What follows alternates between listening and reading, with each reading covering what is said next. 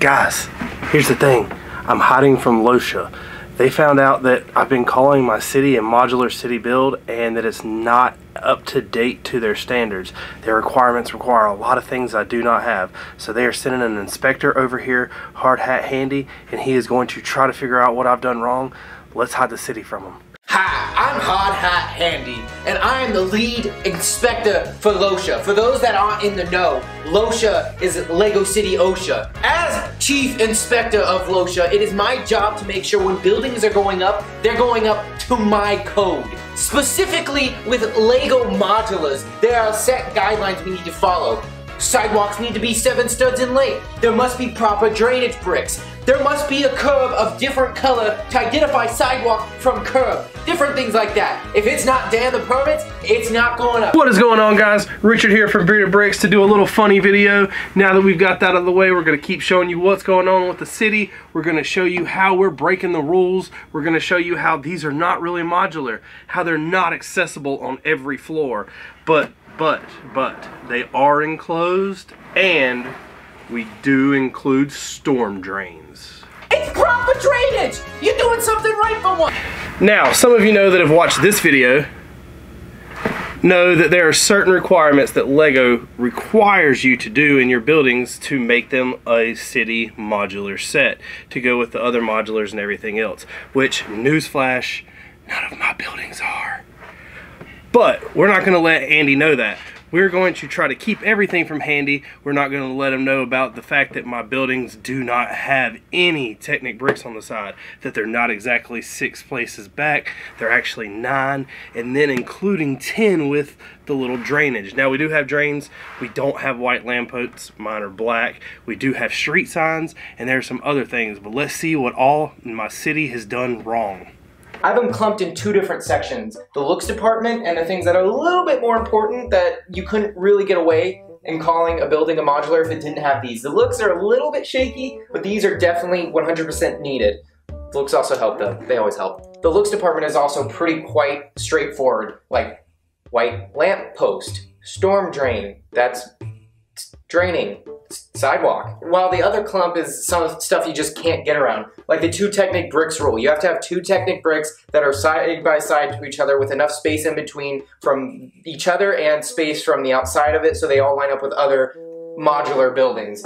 Or the 32 by 32 base plate. There has to be at least adding up to 32 by 32 studs in diameter for a base plate. A set also has to be enclosed. If you can see from the back like a dollhouse style, then it's not modular. I know some of you guys are asking, Richard, what are you going to do with the city? It is not built up to requirements. Are you going to take the fines? Are you going to rebuild the city? Should I get rid of these 48 by 48 base plates and buy 15 32 by 32s? Do I need to make the sidewalks smaller? Do I need to, more importantly, add the Technic pin bricks? I mean, look at this nonsense. How am I going to connect this to another building when you have stuff like this that's just built into greatness with Technic pins that slide right into the next building beside it? What am I going to do? It's not, the 2 Technic brick rule is key. It's like the keystone of the entire building's foundation. If it's not there, then it doesn't really count. Is this finally going to give me the chance to just start all over on the city, rebuild all the buildings smaller, make them, it'll increase the height of them. We'll be able to do this and make it look a lot nicer with a lot more buildings? No, Richard is not going to do any of that. Richard is going to leave all these buildings alone. We are going to finish the city out. We're going to keep building it. We're going to keep making it just look magnificent like it is, all so I can destroy it. As you can see, this week we did not disappoint with keeping up with the city. I have included just 3 random buildings, don't matter what they are. They're being destroyed by the Sentinel falling on them. The X-Men have taken them down. I've included Angel, Banshee, Storm, Dark Phoenix, Colossus, and Jubilee over here in his hand. There's no real connection between this base plate and the Sentinel. The Sentinel is just kind of laying it on top.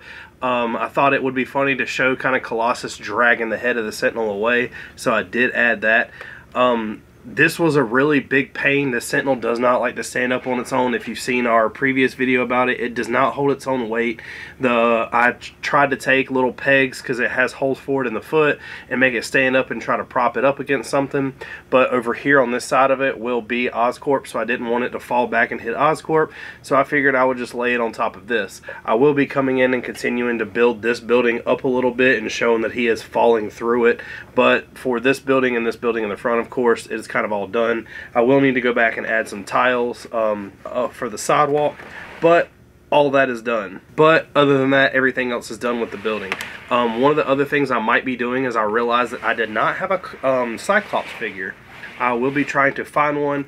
I do have the rays that are going to come out of his eyes, and it will be put back here somewhere. What I think I might do is do a bunch of these clear connectors and use it flying up to where he's shooting down into the back of it. But I really am happy with this. I'm happy that I finally got to use the Sentinel because it was not working before. It just wasn't coming through.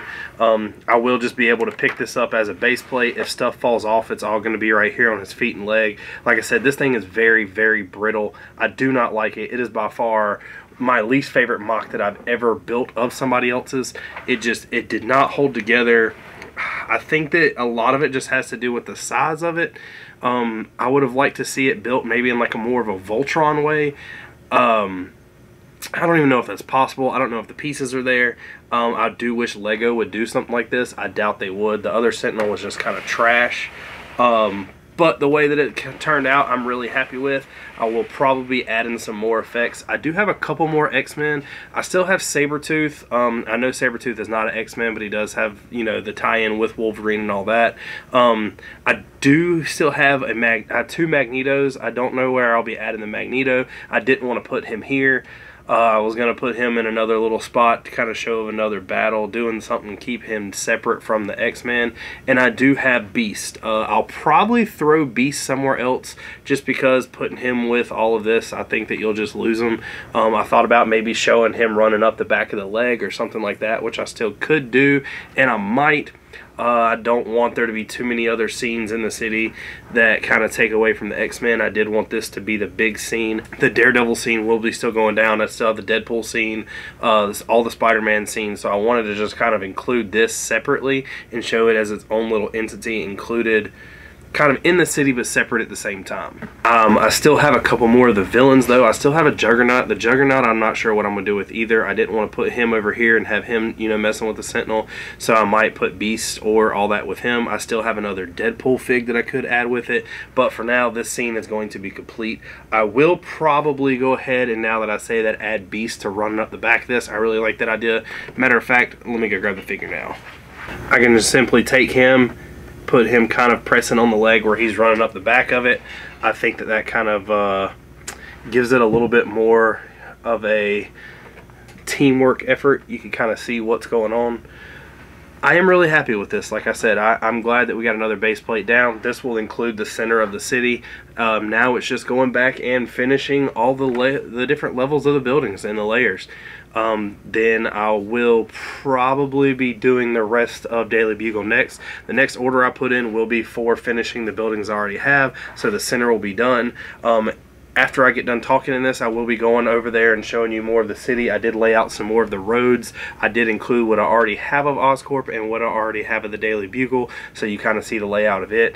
And I cleaned up the table a little bit, got the pieces off of it, somewhat, not all. You're going to see it and be like, oh, you didn't clear anything off, but I promise I did.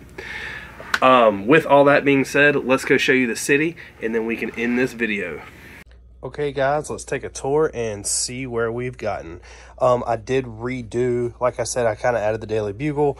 I did redo the church already. I will be doing my next video on it. I will be continuing to add some stuff over here, some greebling, some, as you can see, this kind of looks plain. It will be looking a little more detailed, and then down here there will be some tombstones and stuff like that.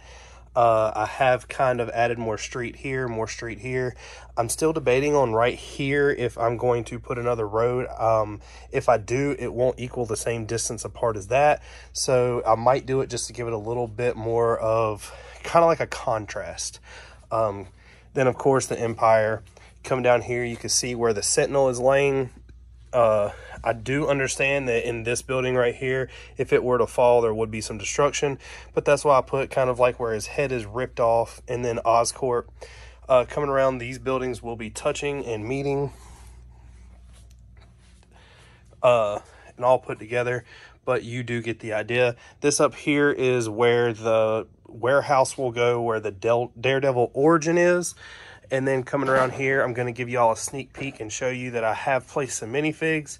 There is some scenes going on the front of this layout. All of these buildings, other than the one over here in the corner, is 100% done.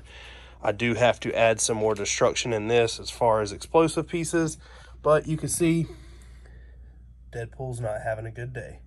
So guys, I really hope that you like what you've seen. I really hope that you are still digging this. I'm always getting positive comments back. And don't forget, if you have any negative comments too, please comment down below. Let's hear it. I would really, really like to hear kind of people's thoughts. I know a lot of people are going to have a problem with this because this is kind of the original. Angel was one of the original X-Men, and Dark Phoenix is not even a good person. She turns bad when it becomes dark, but either way, being my favorite character, I was going to add her. I still might do a couple more flames coming off the back of her so you could really see it, but also at a convention, like I've said 1,000 times, I'm still trying to play the angles to my best ability. That way when you come up to it, you do get the full experience of seeing everything. Don't get really to miss anything. But don't forget, use your creativity, build, build, build. Let me see what you got. Comment down below. Follow us if you haven't yet. Subscribe. Hit us up on Instagram. Talk to us. Don't forget, like the video, and peace.